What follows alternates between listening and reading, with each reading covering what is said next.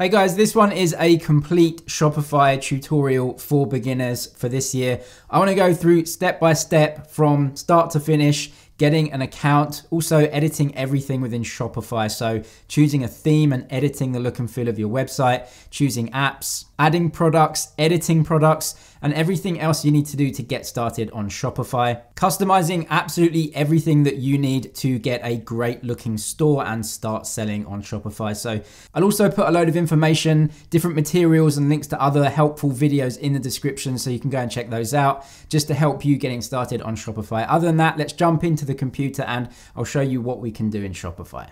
Okay, so the first thing you have to do obviously is just create an account, and I won't go through that because it's a very simple process. Just put in your email address, and the important thing to remember is that your store address does have to be not silly or a joke, because you can't actually change this. Even when you're logging in, when people want to log in on your dashboard, they have to put your store address. So when Shopify asks you for this, it's basically this right here. myshopify.com will be the same for everyone, but your store name, just kind of unique to you, but that is not going to change once you have this account set up. Yes, you can change the domain name later, but just go through that setup process, put your email address in, choose a name, and then we're gonna log in and get right into the dashboard. So this is your Shopify dashboard, and it's gonna look like this when you first open it up. The green ticks that I have here, you won't have them because I've actually added some products and customized things already, but we can go through these step by step. So if you are new to Shopify, this home screen right here is just gonna take you through everything that you need to do to get it looking basically like you want. And then around here, we have other things we can change. So why don't we just go through to our online store first? So if we click on this sales channel right here and just click onto our online store, you can see right now our store is password protected, which means that only people with the password can access it. Now, of course, when you do want to open this to the public, you can just press on disable password and then everyone can come and view it. But essentially, when you first sign up for Shopify, you're going to be given this theme. It's called Debut. It's absolutely fine. It looks really good, but there are other ones that you can use. Now, depending on what type of store that you want and just really your preferences on how you want your store to look, you can actually scroll all the way down here and go to theme library. So Shopify gives you a few free themes. You can buy themes as well from Shopify. They do cost quite a lot of money. I think the free themes are pretty good. So we can go through and explore the free themes and see what we get. Depending on what type of business that you are and what you're using Shopify for, a particular theme may or may not work for you. Simple is really good if you've just got a lot of products and you need to sell them. But going through to something like Venture, you have this really big hero image at the top, which I just think looks really good. As you can see, some of the themes are really geared towards bigger companies that have a lot of products that they need to just sell online. Other themes, for example, narrative, if we click on this one, it's a little bit better at telling a brand story. If you're a smaller company, maybe you've only got a couple of products that you really need to tell a story around, then this one may work for you. You can go through all of these and have a look. Each theme also has styles as well that you can actually click through, and they're completely different. So even though the theme is the same, the different styles could be for you depending on your company, of course.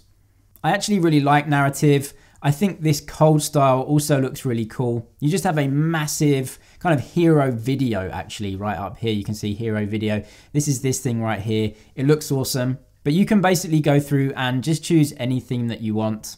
I think Brooklyn looks pretty good as well. So why don't we just go through to Brooklyn? You can see we've got a big header slideshow of images and a dynamic product grid here as well. That sounds pretty good. So if you are happy with that, you can go to add to theme library, press that one and it'll upload the theme. What's really cool is that you can play around with themes that you have and you don't actually have to publish them to your site. So you can see right up here that Debut is still our main site, but we've got this theme downloading right now. And I also downloaded Narrative, that theme as well. You can basically play with them, change them, do everything and get them just right before actually publishing them. So that's really good. So we're gonna go through now and I'll show you how to basically customize a theme to make it look exactly like you want. So come right here to customize and it will load up the different page. And then basically you can drag and drop everything. It's a really simple editor. So my name is CoffeeZG, and in another tutorial, I went through how to set up a coffee website, but let's just try and go for like a florist this time. So maybe you've got some great images of your shop and also items that you sell. So you can see we've got home right here and catalog. That's the name for the shop. We should have some images here as well, but we can change this. So you can see that basically this part here, this section is one section. Then as we scroll down, this is another section. It's completely different. It's called collection list. You can actually see that on the left right here, collection list. Up here, this is called rich text and slideshow. So that's different. This is a different section right here. Then as we scroll down, featured collection, you can see that right here, featured collection. That is another section right here. And then underneath, we'll have featured products, because that is a section right here. So all of these on the left-hand side that you can see, these are the different sections that we can see actually on our site right here. The way that you edit them is by section. So you can actually click and drag and move them around. So maybe we don't want the slideshow at the top, we want it just below. So you see these kind of 3 dots, whatever they are, you can just click and drag that and literally move it up and down to wherever you want on the site. And then that section will be moved there. So you can move around the sections in any order that you want. You can also click on each of those sections to edit it. So we'll click on slideshow right now, then it will take us through to this page. You can see that there's 1 slide and 2 slides. So that really represents 1 and 2 different images that people can slide between. And you can really easily edit those by just clicking on them. Then it will go through to, in this case, selecting an image. You can also change the position. So if we go back out of there, you will see that you can add a slide too. So I'll just add one and it expects me to basically add an image. So now we have 3 images we can slide between. You can actually come up to these 3 dots and just remove that slide, and then it will go back to 2. So if I click into right here, and then I'm gonna go through to select image right now. It's got some images that I've already uploaded, but you can really easily just add pretty much any images that are on your computer. So I've got some here, and maybe we want this image. So you can drag and drop that right in. So I'm gonna drag that in, that's gonna upload. And once that has uploaded, you can press select on that one, and it will basically bring it to that slide. So you can change or edit or remove it if you want. You can also change the overlay capacity, which might be important for you. So let's go back to that first banner, and then we can see it. That looks really, really good straight away, like literally instantly. This overlay opacity, basically you can just change how dark or light it is. I'm okay with it around here, so that'll be fine. So if we go back, it just looks so good already. So then we come out of that slide, and we can add obviously another one to the second slide. So click on that, then click on select image again. I'll just drag some more images in there. Let's try this one, even though it is kind of the wrong aspect ratio for this, but we'll see how that works. I'm happy with that. So yeah, all it did basically was just zoom in on that image. So we get a great shot. I'm gonna click select on that one, and that's great. And then back out of there. So those 2 slides have 2 great images. The first one right here and the second one. You can change those however you like, but it just shows you how simple it is to instantly transform how good it looks. We also have an announcement bar up here. You can see announce something here. So maybe you want like a free shipping bar or something like that. So that's really easy. So we'll go out into the header, and then we can just come down, and we should be able to see it if we scroll down. We can see this is basically the announcement bar. So why don't I put free shipping over $100 or something like that. So that's just going to be a great bar at the top that you can announce something on. You don't have to press save or anything. You can just come out. If you ever want to save anything, then it's up here. You can either publish it to your site or just save as a draft. Now we'll also want to change this text as well. And this is in the slideshow section. So click on slideshow, then we'll click on the first one. And if we scroll down, we should be able to find some of that text. Right, so we've got hero banner here. So maybe we want the best florals, and then we can come down here and change this floral ZG just like that. Now we can come out of there, and what should happen is that we go to the first slide. That has changed. When you go to the second slide, you can see it's still there, but you can go into this second slide and either add to it or just use the same or take that text away if you want. But that is how you edit it. So we'll come out of there. Then essentially all the other sections right here, you can edit in exactly the same way. So this is our rich text. So let's click on rich text. Use this text to share information. You can see that that's right here. So you can just edit this just like you would in Microsoft Word. We make the best floral arrangements in the whole entire world, something like that. So you can just make this really unique to you, but keeping the same theme layout that we've had. Then the collection list. Obviously, you can just upload a bunch of different images here. So you just click on that section to edit it. You have a ton of different collections right here. If this is too many for you, you can obviously just go into one and then click the 3 dots, remove that collection really easily, or you can just select collection. And basically what this is it's gonna group together either pages or some collection of products that you've created. And so that will feed through to us creating products in the future and also putting products in collections. So we'll get onto that later, but that is how you would edit that. So we're gonna come back out of there, then go back to the main menu. Featured collections and featured products. You're gonna need some products first, so we'll get on to adding products, but every section you can just edit it really simply by clicking on the link here and then just going through all of the different things that you want or don't want in there, uploading images, changing the text, just like you saw me do. This of course is just your home page though. So this is the first page that people come to. There are different pages. There's also catalog, which is actually the store main page. So you can add an edit to this just like you would normally the home page. All of these sections will be here on the left-hand side. You can also choose how the collections are actually laid out on the page, but we obviously have a coffee here. The way that you would change this is basically by deleting this product, because this is an automated page. It will just show all of your products. We've only got one right now. It's a bag of coffee. To get more products on here and to fill out this page, you would need to add products that wouldn't be edited in here because we're just editing the theme and the layout right now. So maybe you would want to change the header, put a logo up here and then put some text in. Instead of the word products, you might want to put collection. In any case, you can edit that just on the left-hand side, just like everything else in this theme editor. So hopefully that explains how to do it. As I said, let's just click on save and we can save all of that progress. And then we can go back out into the Shopify dashboard and go through a few different things that we need to do, but mainly you'll want to add some products. So we can come right up here to products, click on that. Now, as I said, we've got this one bag of coffee for our product collection. Let's add another one. You can do that by going up here, clicking on add product, and it will take you through to the page where you can put in all the product information. I'm going to title the product bunch of roses like this. And then in the description, it's a bunch of roses. But yeah, you can really fill this out with your entire product description. You can be really thorough with this. But the main thing is we definitely want to add a picture in here. So this would be the picture of the product. So you can maybe just drag something in right here and that should be loading up now. You can add more media right here if you want more images, but that's good for me. So I've got that up. So that's going to be our product image. Then you can come down to pricing and basically put in anything that you want. £30, all right. Now the cost per item is the cost to you per item. And you may not know this exactly, but it's good to put something in here because Shopify uses this to basically calculate your gross profit per sale. You definitely want to try and put something in here. And yeah, as I said, it may not be perfectly accurate, but certainly it will give you a guide. So maybe try and work that out. And do you want to charge tax on this product? I'm happy not paying tax for now. So as you can see, it tells you the margin and your gross profit on each item. So that's a really cool thing. And you can actually go to analytics as well and see all of your sales and your gross profit and margin, which is really useful as a business, I'm sure you know.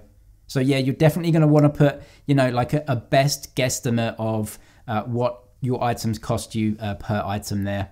Down here, you can put your SKUs in here if you have them and any barcodes as well. Now, a pro tip on this one is if you do have barcodes for your products and that's how you do things, I would suggest switching to the smartphone application to do this.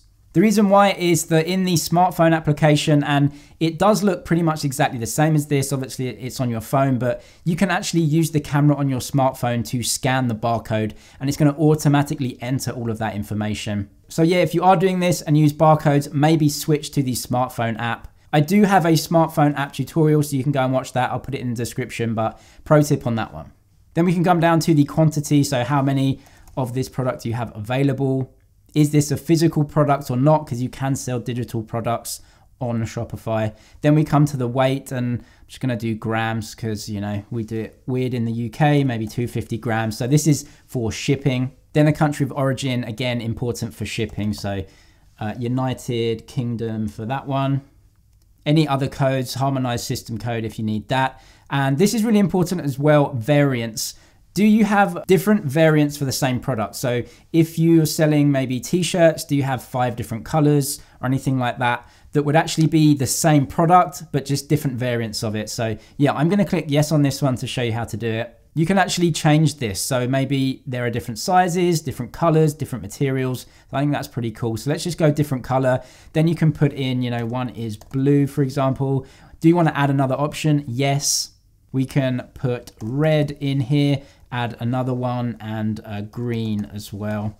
Gonna click enter on that one. And is there a second option? Are there size options as well? So you can add a ton of different options that people can choose. So all of the different options that you have.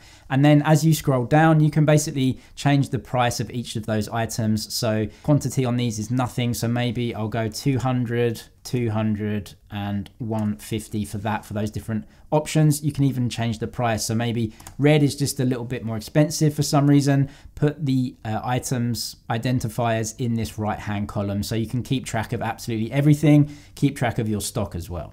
What's really cool as well is that Shopify basically show you how the product page listing is going to look in Google. So the name of my product is Bunch of Roses. You can see my Shopify domain right here. And then this is the product description. It's a bunch of roses darts. So that's what it's going to look like when it's listed in Google. You can actually click on that and change it as well though. So if you don't want that to be the title and description, come down here, change it, and change it here. That will be what shows up in Google search results. So you can change that as you like. But once you're happy with all of that, you can just press save and that product will be added to your Shopify store. We can then go through and click on products and we should be able to see once it reloads, yep, this is our product. We can click on this one again if we want to change anything, but it's good to know that. And then you can go through and look at inventory as well. This will show you all the different products, but all the different variants as well and how much stock that you have. You can manually edit the quantity available in here. As I said when we were editing the theme, collections are really important because the homepage for this theme that we're using has collections. So you might want to add a collection on here so that it populates the homepage for you. You can see it is actually included in the homepage right here. So let's go ahead and create a collection. It's essentially a group of products together. So bunches of flowers or something, you can name it here. This is the description for the flowers. And then right down here, do you want to manually add items to this collection, or do you want a certain set of products that meet a certain criteria to be automatically put into this collection? You can choose that yourself, either manually add them, or if you want to automate them, obviously just put the criteria for the products in here. You can do it by product tag, price, vendor, weight, inventory stock. So maybe you have a collection of low item stock that you need to get rid of, something like that. You can change it like that. That can be done here. You can add many conditions if you want, or you can just simply add a few products to it manually.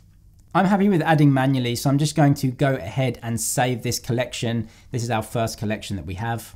We can then go through to collections once more, just click on that. You can see we have homepage collection, bunches of flowers collection. Let's click on homepage. Right now it's actually got our beans in the homepage collection. Let's search for other products. We have bunches of roses. We can add this to the collection as well. Done. That will add 2 products on our homepage collection now. They'll be displayed whenever you have a collection section on your homepage or any other pages. I'm happy with that. So let's just go through to products once more. You can also create gift cards in exactly the same way. I won't go through it just to save you, but it is very simple. You can basically just set up digital gift cards. Maybe there's an amount of money that people can pay and buy in to send digital gift cards. That's really cool. I think you can set that all up here in your product section. So once you have your theme sorted out and you've made it your own, you've added some products, you may want to go ahead and add some orders, or at least add some customers. So having any customers on your site, you won't be able to put orders through for them. So let's just go through to orders. You can actually enter orders in manually. Now, if someone comes onto your site and orders from it, that's going to be automatic. But if you do have a shop or you sell things in person, you can manually input orders, which is also really important. So what you can do is go to draft orders, and we've got one here that we created yesterday. So you can see all of your orders in there really well, but let's go through and create a new order. So maybe you have something that you're selling, a customer comes into the shop, you can go through and put it in. So let's try a bunch of flowers, and you can see all the different items that we have in there. So maybe we sold the blue ones for 30, so we can add to order. You can see that's in there right now. If you want to put another product in, just go and search for it again, and it's going to add it to the order for you. You can put notes about the order in here, so who you sold it to. Also really important is email for invoice, so that may be something that you want to add. You can mark the order as paid, pending, or pay with credit card right then and there. You're gonna have to obviously create a customer as well. So we can search customers, and if we don't have any customers, we can create a new customer. So let's go through and do that right now. You can put their information in here. So self-explanatory name, email address is really important for the invoice. If you want to put their address in here, you can do as well, but certainly as important is name and email address. Also, I'm sure you'll be doing some email marketing, so maybe opt them in if they want to be. You can do that right here. That is how you add a customer. And then once that customer is there, these options here will actually be highlighted in blue. You can then go through and basically populate them and either mark it as paid, as in cash, or just go and take their credit card details right here. And then that will be basically your order done. Of course, if you have Shopify POS or anything like that, it's going to be even easier than that. But this is how you do it on the dashboard for Shopify. We can also go through and look at our analytics, and we don't have any sales data right now, but all of your analytics will be in here. So anything that's put through your POS system, anything that's done online, or anything that has been input manually will all come up here. So your revenue, the amount of people coming onto your site, your average order value, total orders, online conversion rates, it's all going to be in this dashboard for you. You can see it right here. It's all very clear in terms of what it's giving you. And that's why I said putting in your cost per item when adding products is also important, because it uses that to basically populate some of this information. There's also some really great marketing options within the Shopify dashboard. So the first one is campaigns, which you can create. This is for email marketing, so you can go ahead and create a campaign. Now, you can use Shopify with Facebook ads, Snapchat ads. We won't get into that for this basic tutorial, but you can also set up emails. So let's go through and do that, because it's actually free up to 2,500 per month. You'll see that when I clicked on that, it's basically going to download the Shopify email client. This is an app that you can use in Shopify. So you're gonna have to continue and just download that client. The Shopify email app is free, so you don't have to worry about paying for this one. You can now see that in our apps section, we have one app, which is the Shopify email app.